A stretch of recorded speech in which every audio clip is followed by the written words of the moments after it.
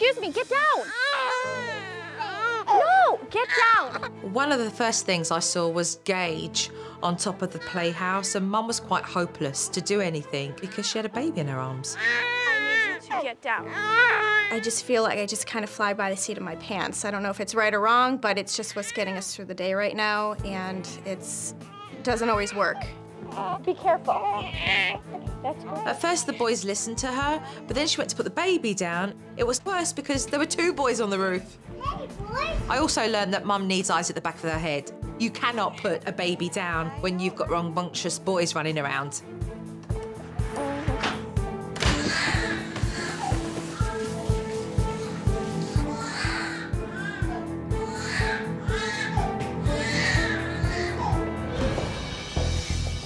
I couldn't believe my eyes. I was shocked. Gage, look it.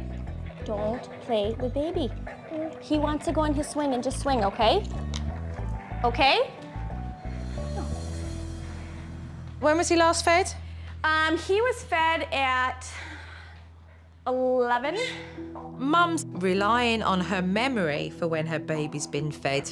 As part of a baby's growth, it's really important to keep track of their feeding and sleeping intervals. And if there's no written record of that, it becomes extremely difficult to do as a parent. Would you say that he normally feeds as slow as he's feeding now when he's hungry? No, normally he's he's gulping. Exactly. So now he's done, because... Yeah, so he hasn't actually finished that, has he? No, so he drank 2. If Miles was hungry, he would have finished the bottle. I think Mum's overfeeding Miles at the moment. When you overfeed a baby, they can become very uncomfortable and irritable. And then the older boys started acting up again. I need you to come here for a minute. Give it to me. Oh, put it back in here. Put it. It's always going to be a dangerous situation when you're trying to discipline and hold a baby at the same time.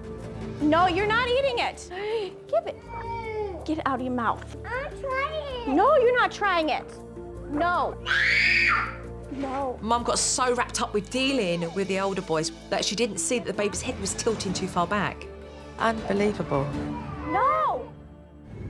In Mum and Dad's submission reel, they told me that Taylor and Dad's relationship was really strained, so I wanted to hear from the older girls. Do you hang out with Dad much?